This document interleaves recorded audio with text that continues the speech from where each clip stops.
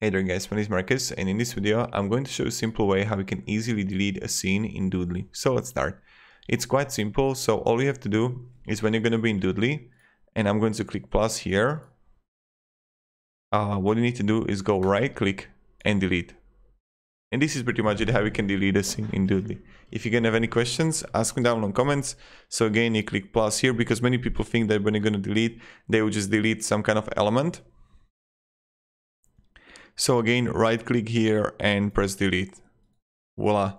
If you can have any questions, ask me down in the comments. I'm really happy to help you and provide you some guidance. And yeah, have a great day and goodbye. See ya.